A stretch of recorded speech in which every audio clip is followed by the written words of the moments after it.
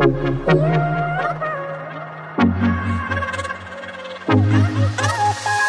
morning, Athens, and happy Monday.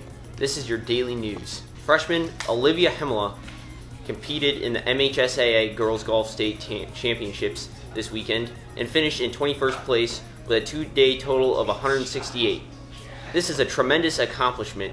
If you see Olivia in the hallway at Athens, please congratulate her. A big congratulations goes out to the men's varsity tennis team on finishing 9th in the state this weekend at the state finals, which ties the best finish in school history. Gabe Brown, Shrey Nake, and Nachi Deshmukh all won matches for the Red Hawks, and Gabe and Shrey both brought home semi-finalist medals, being only the second and third player in Athens history to compete such a feat. Great job, guys.